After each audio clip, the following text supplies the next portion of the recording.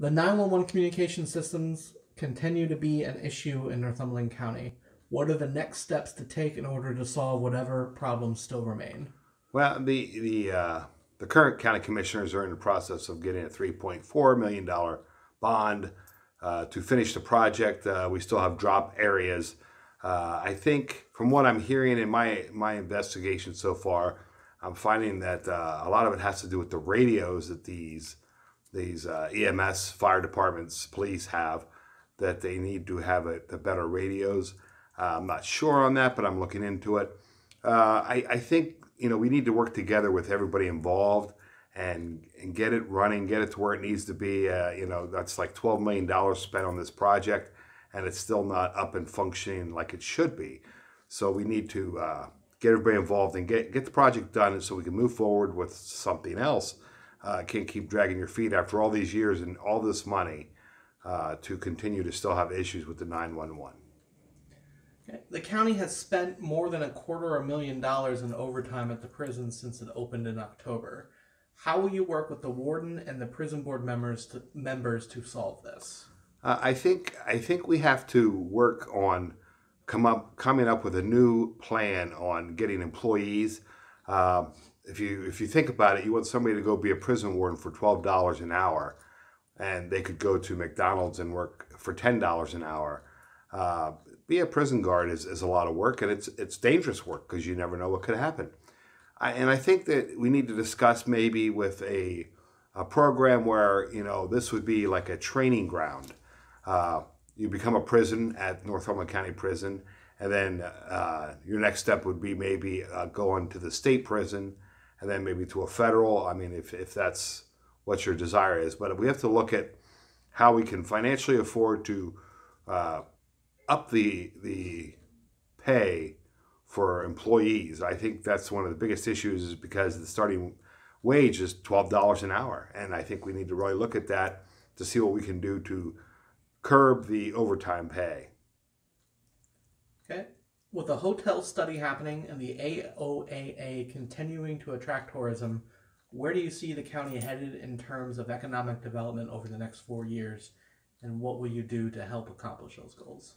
I think it's big that we need to get with all your mayors, your council people, your township supervisors in the whole area, in the whole county, and find out what they need to help them to prosper.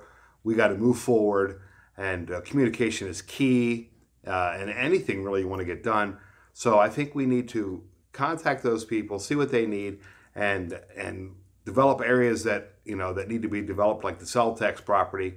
There we have all that property up there, and something needs to be put on that property.